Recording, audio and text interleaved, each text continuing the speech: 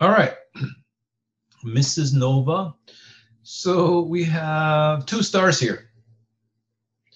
One of them is a G star, like the sun. This yellow one is a G star, like the sun. This one here is bigger. It's an F star. So it's kind of like yellowish white on the surface. All right, so this one is more massive. This one is least massive. Does anybody know which one is going to evolve first, F star or a G star? The bigger one, F. All right, who was that? Cindy. Cindy. Costa. Cindy who?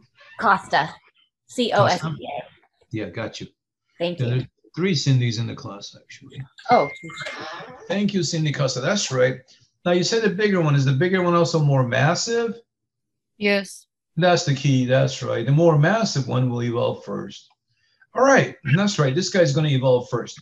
And F stars are like the Mary Poppins stars. They last a long time, maybe 4 billion years. So this guy's going to last a long time.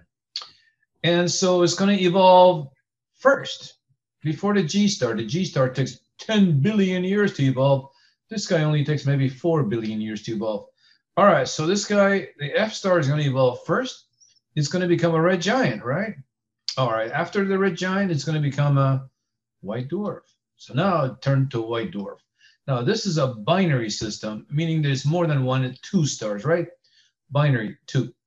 So we got a binary system. In fact, most of the stars are binaries. About 2/3 of them are binaries. So we're lucky to have a single star. It doesn't seem like life evolves the same way in a binary star as it does in a single star system.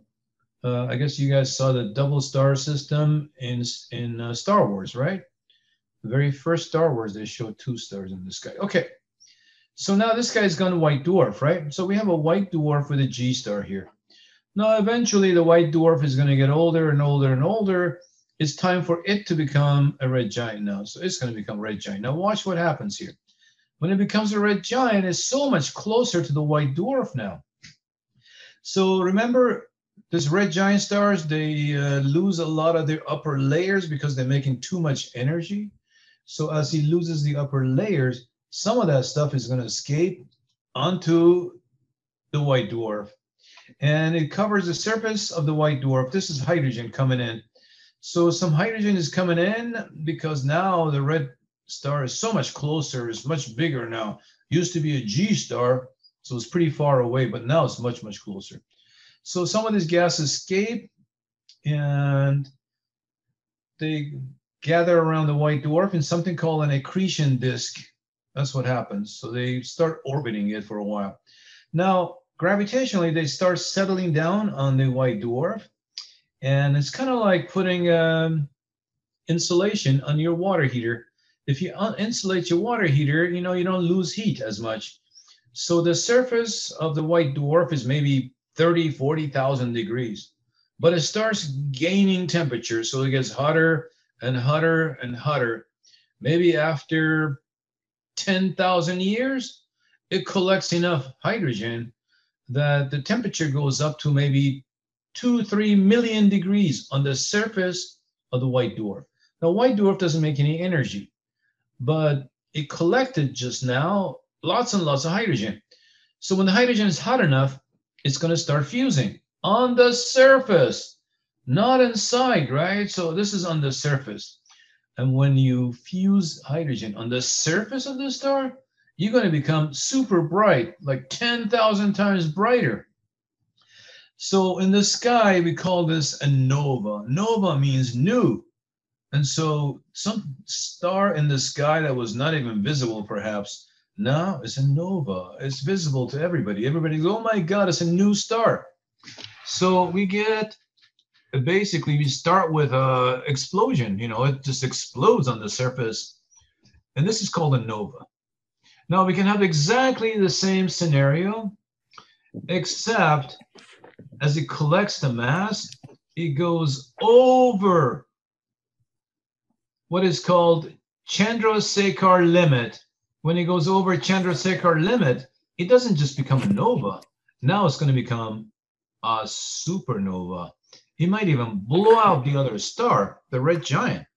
So that's the difference. One of them collapses into a supernova type 1A. So same exact scenario, except one of them just collects the gas, starts fusing on the surface, and then the other one goes supernova. All So, right, Professor, now, yes. the white dwarf in there and the supernova, that was a white dwarf and a supernova together, and the supernova was exploding. I just want to be clear on what happened. Is this like a two-star system, like you're talking like Tatooine? Yeah. So you saw what happened to the nova, right? Yes. All right. So I'll So go we over had it. the accretion disk that was from the white dwarf itself, leading to the supernova. That wasn't from the Gases red are giant. collecting around this guy here. Are And they? it goes, Is their origin from the red giant? well, yeah, that's why it's losing. Remember, I said this guy here is so much closer now. Okay. So the gas is escaping from this guy. This guy here doesn't have any more gases on the surface. Remember, it's the white dwarf. Got it. Okay. It's about the size of the Earth. So it's kind of like, it's done. It's dead. It's a dead corpse of a star. But now it's coming back to life again. So these white dwarfs that collect gases and start fusing at their surface, right? They fuse at the surface, they become super bright. Now, same scenario. I'm going to go over it again. Somebody's got their microphone on. Please turn it off. All right, so now we have same exact scenario. We have an F star and a G star. Same thing happens again. So first the F star evolves into a red giant. All right, so then it evolves into a white dwarf. Well, we have the same thing. F star with a G star, with the white dwarf in orbit around it. Okay, so then the G star goes red giant. Now the gases are escaping again, except this time it's much more drastic. This time it's adding to the mass of the white dwarf.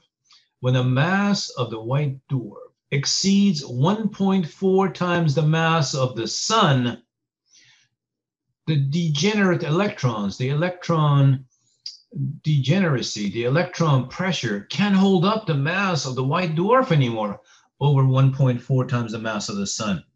And so it goes supernova. It collapses and goes supernova. So now we have what we call supernova type 1A. This is a gigantic explosion. You can see this explosion from the end of the universe. All of a sudden becomes billions of times more luminous than it used to be. This is called supernova type 1A. So now supernova type 1A is a white dwarf that goes over 1.4 times the mass of the sun. 1.4 times the mass of the sun is called Chandrasekhar limit. So when a white dwarf goes over Chandrasekhar limit, it collapses and it goes supernova.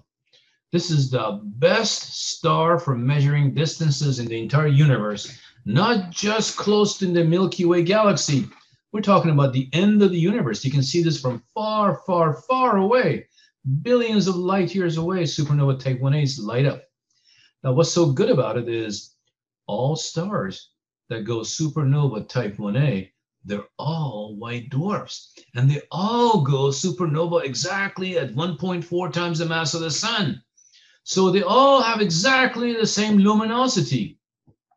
Now, if you measure the distance to a supernova type 1A that's close by, like maybe inside the Milky Way, maybe 1,000 light years away, maybe 10,000 light years away, you can compare it to all the other supernova type 1As that you see in the entire universe, and you can therefore get the distance in the entire universe. That's how we know how big the universe is by using these supernova type 1As in other galaxies. You can see them far, far away, so they're awesome. Now remember, when a super red supergiant goes supernova, that's a core collapse. That's when the core of the star collapses and goes supernova. That's called supernova type 2. They're not useful as far as measuring distances because every supernova type 2 is a little different. So their luminosity vary greatly, but not supernova type 1a. These are great for measuring distances. And since they're super luminous too, you can use them for measuring distances.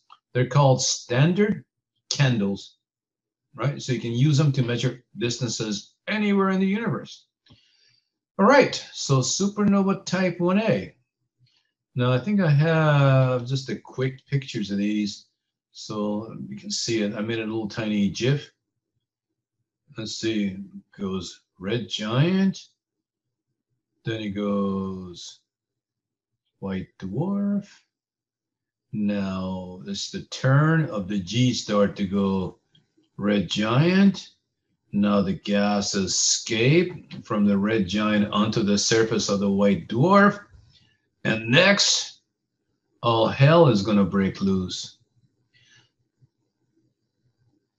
So what is the difference between supernova and a nova then?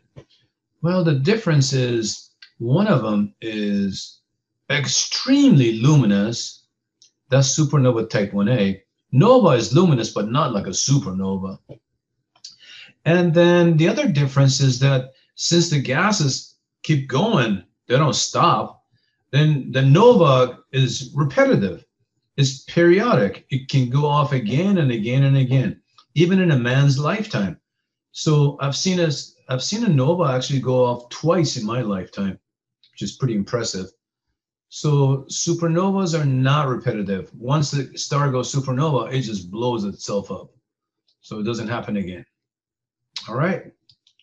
Any questions on supernova type 1a versus regular supernova type 2? All right. So now let's take a look at the entire evolution of the stars again. So we have two types of evolution.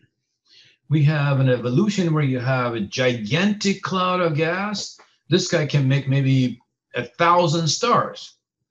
And then we also have smaller clouds of gas where, maybe a dozen protostars form. These guys here evolve into the sun and planets. Then they go red giant. After they go red giant, they go white dwarf. After they build a planetary nebula, the cocoon around them, they go white dwarf.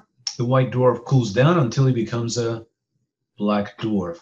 That's possible, evolution of a sun-type star.